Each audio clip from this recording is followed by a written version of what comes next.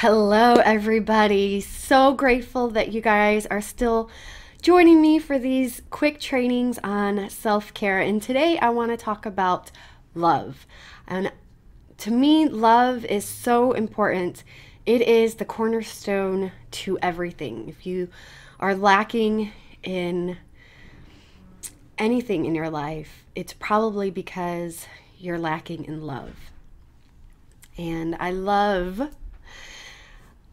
teaching people about how to get back into that mindset of unconditional love. And that includes loving pieces of yourself that you are afraid to show other people, that you don't want other people to know about. And when you are truly able to let go of any inhibitions that people are going to judge you or criticize you and just go for it and share that piece of you that holds you back, you will find that you will be free from so much pain, from so much guilt or shame or whatever comes with that, because you're going vulnerable. You're being vulnerable, and being vulnerable allows you to stretch and to grow. And when you stretch and grow, only good things can happen. So I pulled a card actually, and it was so awesome because it was the card of love from my oracle deck. I want to make sure I get this in here. No, it's not working. Which way do I go? There we go. This is from my Vintage Wisdom oracle deck, and it was produced by Victoria Mosley. And this is what the booklet looks like. So I'm going to read to you what this card symbolizes and then go into a little bit more detail on how you can bring love forthright into your life and making sure that it is the center of attention in all that you do. So here's what the book says. Love takes many forms. And this is a depiction of Aphrodite, the goddess of love, beauty, and fertility. The otherworldly charm of the distant landscape dissolves into the shimmering golden seas below, as if to light a path back into the heavens.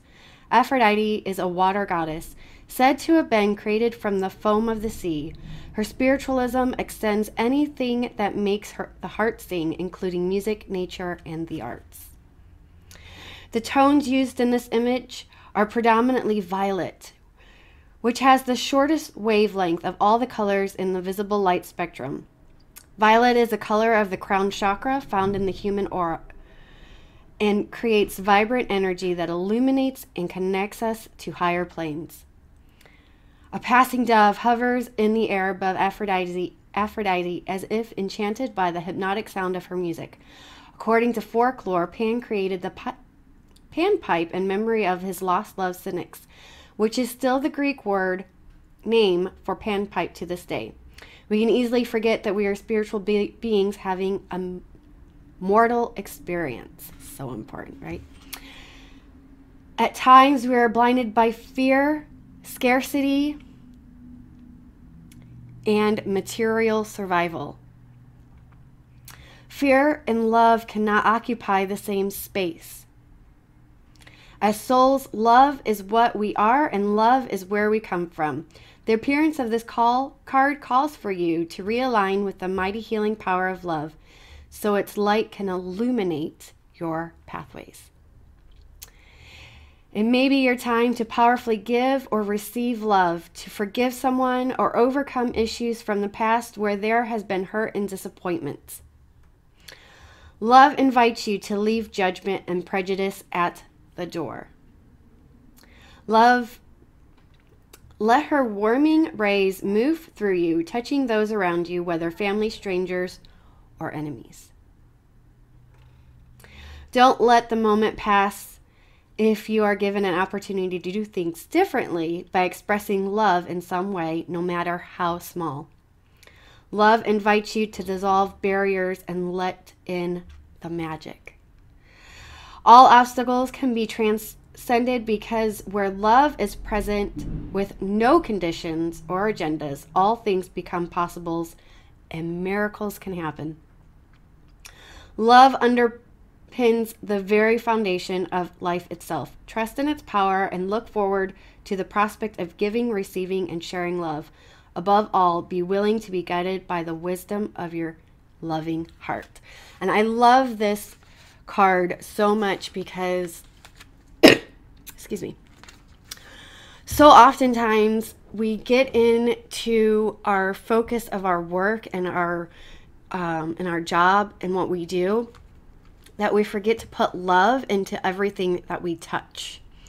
You know, we're so busy trying to make that deadline that we just shoot stuff out without making sure that we infuse it with love. And when we infuse it with love, it will come back to us tenfold.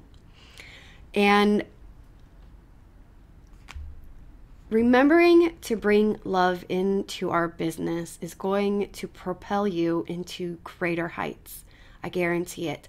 And so I want to give you an example. I want to say, well, let's say, you know, how can you bring love into a situation that makes you angry and brings you frustration? And I've had a lot of friends who have had their content stolen and refurbished as somebody else's content. And it's incredible to see which ones choose the path of love and which ones choose the path of anger and frustration and lashing out. And those that choose the lashing out route generally have a bit more harsher tone to their business, and it reflects that. And those that choose love, to forgive, to embrace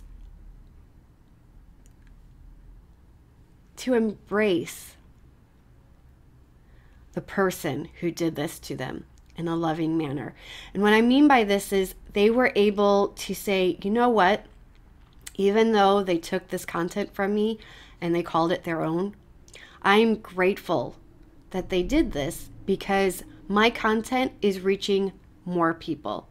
And at the end of the day, I want more people to receive my content. And even if it doesn't come directly from me, that's okay. And when they share that vibration of love with their community, with people in their audience, it comes back to them. It's amazing at how much support and positive impact those kinds of messages have on everybody else. That ripple effect of love has power. And if you go through it at, you know, frustration and, oh my goodness, why did you do that? And I can't deal with you, and I'm going to bash you on social media, you know, it really doesn't reflect well upon you when you go that route. But when you take the higher road and you play from a place of love, even if it's hard, because it is hard, having your content stolen and refurbished by somebody else, that is really hard. That is really difficult.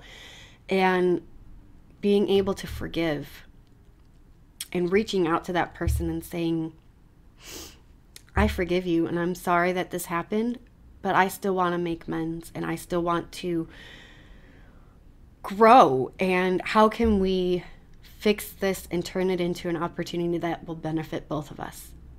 So when it comes to your own business, I want you to reflect on how you can turn bad situations around with love. Because when you turn it around with love, that's going to reflect on you. It's going to allow you to not have that stress of frustration and anger that you might be feeling. You're going to be lifted, you're going to feel lighter, and you're going to be able to expand on a more healthier way, right? So take time to look and reflect at how you respond to different things in your business. Do you respond with love? Is it neutral? Or do you respond by some other emotion? And how can you incorporate love into your business more for greater self-care for your business. So thank you for joining me. I'm so excited to hear your thoughts about today's episode, and I look forward to hearing you in the group. Take care and have a great day.